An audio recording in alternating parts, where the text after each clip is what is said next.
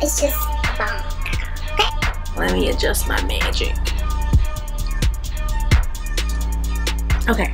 Hey guys, thank you so much for tuning in to another one of my videos, and if it's your first time here, thank you for watching. So I'm just popping in real quick as promised to give you the details on this fabulous head of hair that I'm rocking. Yes, I'm doing the most, but you love it. So let's get into the details about this hair. So I ordered the hair. The hair is by Yvonne hair on Aliexpress, and I also have a closure unit from a different brand or a different vendor on Aliexpress. The closure is by Bliss hair on Aliexpress. I will leave links to both of those vendors on Aliexpress down below. I ordered 3 bundles of hair, a 12, a 14, a 16, and I ordered a 16-inch closure. I believe this hair is Brazilian hair. Whether or not it is virgin, I don't know. It doesn't really matter to me. The bundle deal for the hair was actually very reasonable, and for that price point I don't really have that high expectations, so I'm gonna go through the pros and the cons. As far as customer service and receiving my hair, I've had this hair, I ordered it months ago. However, I do remember that it came, I'd say, within a week or so. And chewy on some hot nigga, like I told Tish, I see when I shot niggas. Like you seen them twirl. Yeah, so I ordered it. It came within like a week or so, and I just had it sitting there until, like I said, I was waiting for the warmer months to hit for me to just, you know, make its debut. What was I talking about? Oh, pros. Okay, so came promptly, came in regular packaging, nothing spectacular. Texture of the hair looked very uniform, and it's always a bit intimidating. I don't know if you guys feel that way, but for me it's always like, yikes, is this gonna work out? How come this doesn't look like what everyone else's stuff look like? I always have that moment of anxiety. So it was like a very uniform pattern.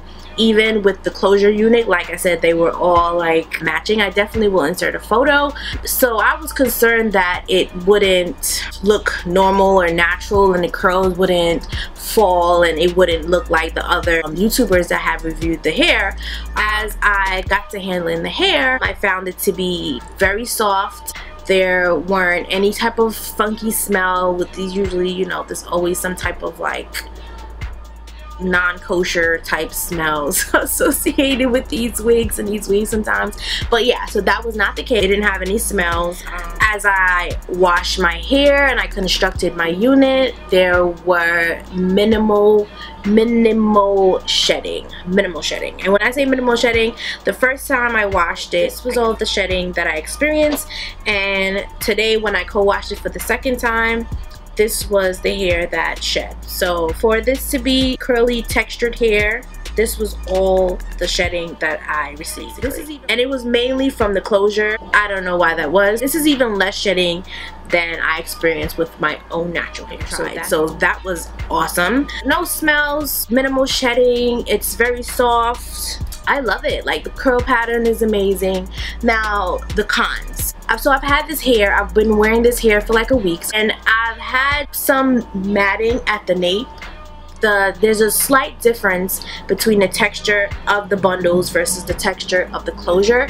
It does blend very nicely, but there's a very subtle difference. I actually prefer the texture of the closure more than the curls. However, the closure tends to get a little bit more frizzy. This part of the hair doesn't get frizzy that easily. After a full week of fluffing, I still had minimal frizz. It has a lot of volume because I use 3 bundles, but you know, I do find that the closure area does get a little bit frizzy.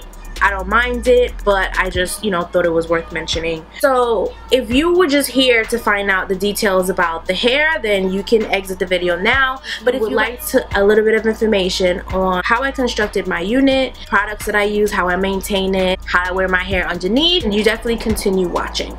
So I made my wig using a regular dome cap. I thought it was gonna be a bit small, like when I put the cap on it was like very exact, so while I was sewing my tracks I just made sure that I didn't pull the thread too tight to, you know, to kind of restrict the cap from stretching once I put the unit on my head. The only areas that I made sure it was very secure was when I was ending a row of hair before I flipped it over and started to sew the weft down in opposite direction. But in the middle part, secure the tracks with the thread without pulling it too tightly, if that makes sense. That should make sense. Anyway, so no, I didn't seal my wefts. However, I also did not cut any of my wefts. I used all 3 bundles of the hair that I ordered. Constructing my wig, I sewed down my closure first, and then I went on to adding the 16-inch bundle like right after, and then I, you know, put it up in a ponytail, and then I went to the back to the nape and started on the nape area with the 12-inch bundle. Now the reason I do this is because I don't have a good sense of judgment when it comes to sewing the hair and being able to eyeball it and see how much spacing I need in between my tracks to make sure that the hair is sufficient.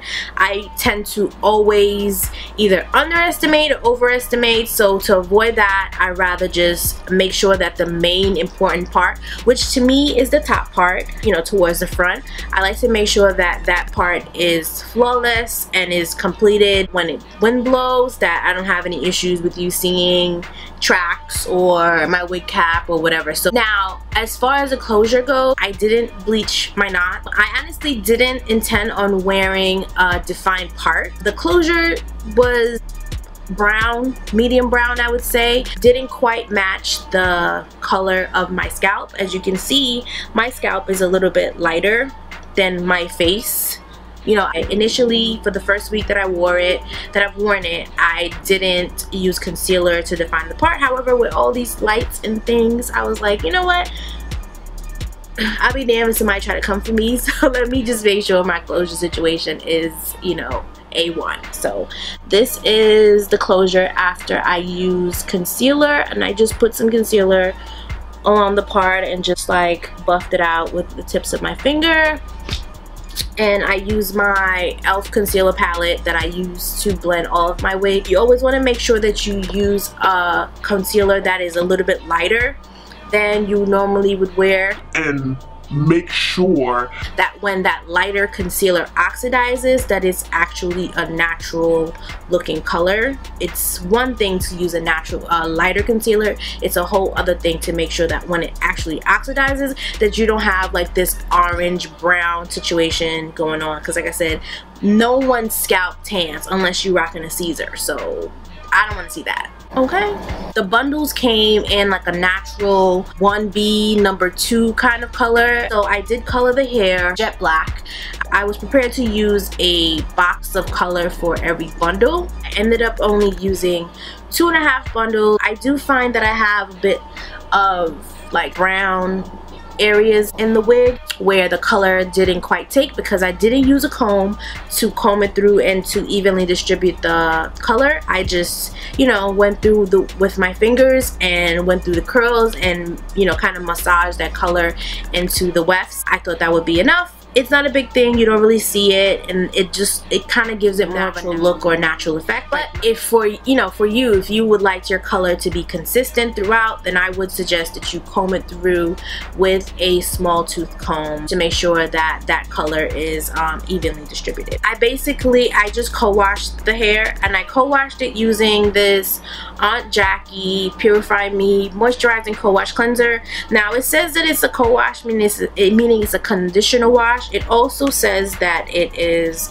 sulfate free, paraben free, no mineral oil, no petroleum. However, it suds up like crazy. It has like amazing slippage and amazing suds. I don't know what they put in there. I don't know if it's all natural. I do not know. All I know is that it's amazing, at least on this hair. So I used that to co-wash, and while the conditioner was in there, again, I just went through and defined it with my finger to tangles, and I rinsed it thoroughly, completely drenched. I just let the water run over it, and I did not touch it. I did not go through it with a comb. I just allowed the curls to clump as they naturally would. Now I set it on a t-shirt so that it can absorb all the excess water for about an hour. And then I went in and I diffused the inside of the cap first. So I diffused the perimeter, the bottom part, the nape part, and this on the area. I diffused that, and then once that was completely dry, I put it back onto my canvas mannequin head, and then I diffused the hair. Now as far as my leave out, I have about, what is that, like an inch of the perimeter of my hair left out in the front. So this is all that's left out, and I just added some Cantu coconut styler to my hair, as well as some castor oil, which is my go-to, and some Eco Styler gel, and I just flat twisted it. Now I flat twisted it going backwards so that I was able to tie down my edges this way and have it slick. If you're interested in trying this hair and you're not natural, maybe you're transitioning or maybe you're relaxed, I would still strongly suggest you trying this hair just because of the quality of the hair. I would suggest for blending purposes that you try flat twisting your hair just the same, and on your straight ends I would recommend that you use a perm rod. These are the gray ones. I would say that this gray one probably matches the diameter of the curl. I mean, it doesn't really matter, just to give your hair some kind of texture to allow it to blend seamlessly instead of you having just like straight pieces. I used this UV Natural Curl Moisturizing and Defining Spray. It's amazing on the hair. So I put that on the closure, spray it down. If you're familiar with S-Curl Activator, and if you don't have access to this, then I would suggest an alternative to be the S-Curl Activator. And I just sprayed it down and used my fingers again to rake through the hair and let the curls clump and define, and that's it. I did do a little bit of cutting. I cut the nape area to, you know, so that it hits my shoulder. I wasn't sure what shape I was going for. I'm not that experienced with cutting, so I didn't want to do too much. I just settled for, you know, an inverted triangle kind of shape. So I cut a little bit, a couple of inches from the nape. I just cut it kind of like a DIY Divashon kind of cut, where you cut the curls individually instead of stretching it and cutting. I just cut them where they, you know, wherever they hit. So it's a little bit uneven. It's not like a blunt cut. And then I just kind of took the scissor at an angle to kind of get rid of that kind of flat shape. I didn't cut much of the 16-inch, just a couple of like clumps that were like really elongated. So just a little bit of cutting, not too much, again, because I wanted it to be big and full and have that kind of inverted triangle shape. And to secure the unit, I just use bobby pins right above my ear, and I also have a couple bobby pins in here to keep my closure in place. If you needed to, let's say your cap is a little bit bigger, or just for extra added security, you can always try the elastic band method. But my hair, this unit is pretty secure